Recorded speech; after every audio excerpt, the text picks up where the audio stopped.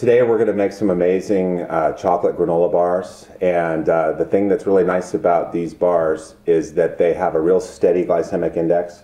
I use brown rice syrup and orange juice and molasses in the granola, which already has a lot of pumpkin seeds, sunflower seeds, flax seeds, and almonds, as well as quinoa for protein. It's one of the higher protein granolas on the market. And then we're going to go ahead and turn this already healthy granola into some really nice granola bars. What I also like to add is this lecithin, which has a pineapple flavor. I usually add about a cup of this into the granola itself, and we're using, again, to hold the bars together, more brown rice syrup, which I like to just bring up to a boil, and that's the only thing that you really need to heat to make these bars. What you're going to do is you're going to take the chocolate, add it to the granola, and then add the heated brown rice syrup to that mixture. Mix that really thoroughly and put it into either buttered or oiled or parchment baking tray, and press it down, and then you let them cool down and cut them into squares and enjoy them. So let's get started. What we've done is we've taken some brown rice syrup and we have it on the stove over here, and you don't want to bring it up to the point to where it's too hot, but you need it to be just about starting to bubble. And you can get down close to it, and as soon as it starts to bubble, we'll bring it over. So at this point, once it starts to get nice and hot, I'm going to put a little vanilla into it.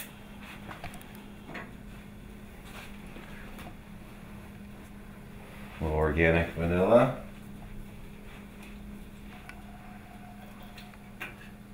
Just a tablespoon of vanilla.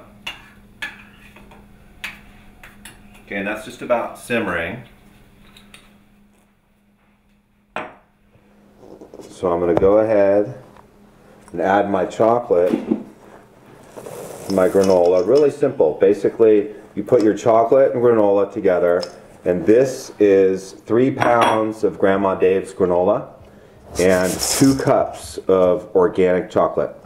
And I just put 1 whole jar, which is 1 pound, 5 ounces of gluten-free brown rice syrup, into here with about a tablespoon of the vanilla, just up to about 185 degrees if you want to be fanatical about temperature. But I just do it right until it starts to simmer.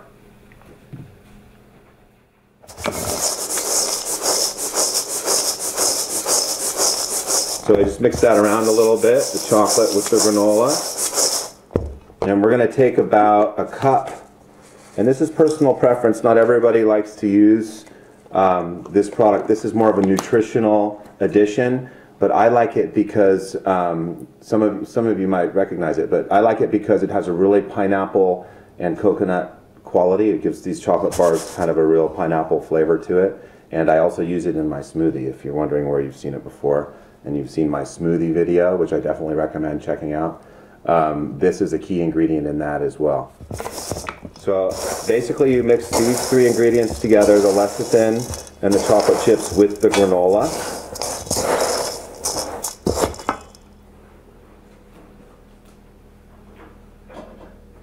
And I have my vanilla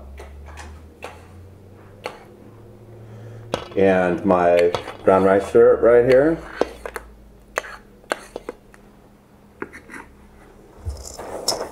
And this makes like a little well. Put a good bit in there, and then go around the outside.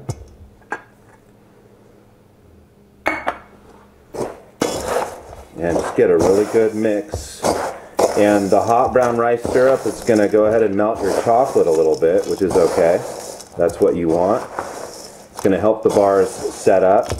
And you want a really good, even mix of this brown rice syrup. You can see that it's coating the granola and making it more moist. The lecithin is kind of falling to the bottom with the quinoa and coming up again, getting wet as it gets warm. We want all that chocolate to melt with the brown rice syrup. Create one nice even mix. See how it's getting darker and darker. And as soon as we turn over the bottom and we see that it's all dry, then we're going to go ahead and flip it into this pan. So now you can see that it's really chocolatey and evenly mixed. It's wet all the way through. The lecithin is completely moistened. So now we can go ahead. I probably shouldn't move too much. Let's do this. I'll put it. There we go. Just try and get an even. It's a little challenging to get a even disbursement. What I do is mound it up in the middle first. As it falls, guide it. And work it into the corners. And these are really thick. You obviously don't have to make your granola bars this thick.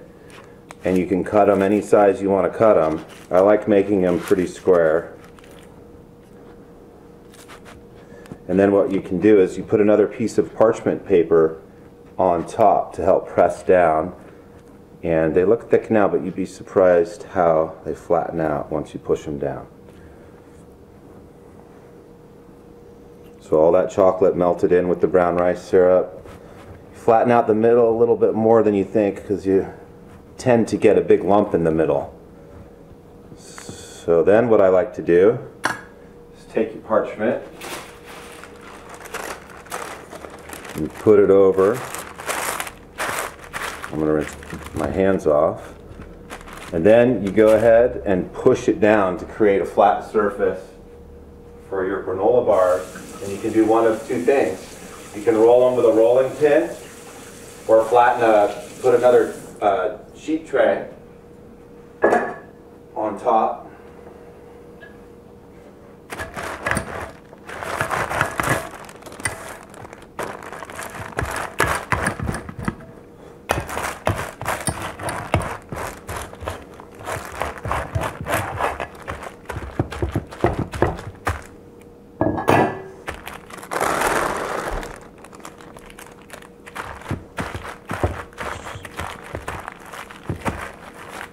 Press them nice and flat.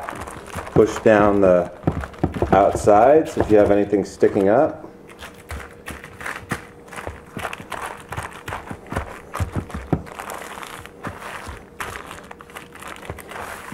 And then we let that sit for about an hour. And you can either let it, put it in the refrigerator for an hour or let it sit out in a cool place in your kitchen. Best thing to do is pop it in the fridge for about an hour, and then we'll tell you what to do next. Okay, so just go ahead and once the granola bars have been in the refrigerator for about an hour, go ahead and remove them and just run a knife along the edge of the tray. It's just so that it releases the bars to the parchment. And then what I like to do, just to make it easier, is just to go ahead and take another board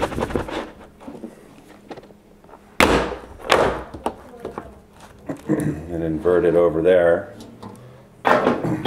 Then you have your bars on your board. And one nice piece. And now you can cut it really any way you like. And one of the things that I like to do at this point is to go ahead and take a little more of the pina colada flavored pineapple coconut lecithin and sprinkle it just a little bit on the outside. And this is totally optional, but it's something that does give it a really nice smell before you eat it, and then in addition a really great flavor. So that what I like to do is I just eyeball it and cut it in half this way, depending on the size that you like. You can do whatever you want.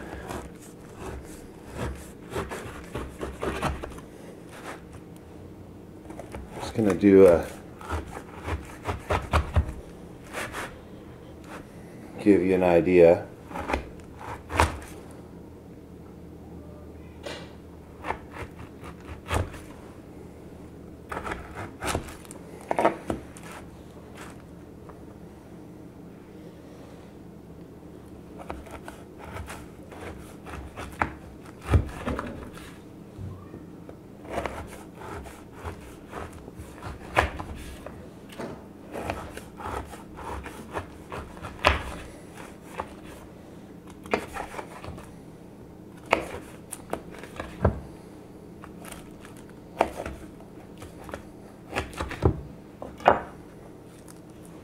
And then just be careful to get the parchment. Since I made these so thick, I also cut them relatively small. And I'll give you an example of how to cut some larger ones.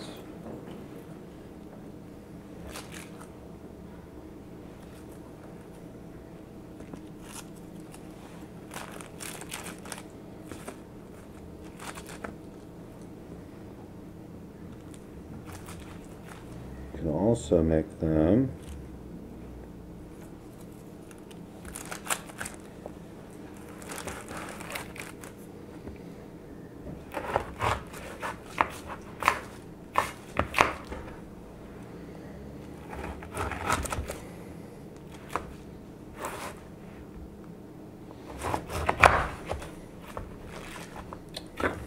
the grande version. These are more trail running size, nice chunks of granola bar, and these are more, a little bit smaller for your nugget size, more trail mix snack type thing. So yeah, great for school lunches, really good low glycemic index. You see the oats in there, the lecithin on the outside. Chocolate definitely helps the kids eat the granola bars, and these are some of the healthiest granola bars that I've definitely ever seen that I could recommend. So hope you enjoy them. And here they are, Grandma Days chocolate granola bars. Super healthy style. Hope you like them.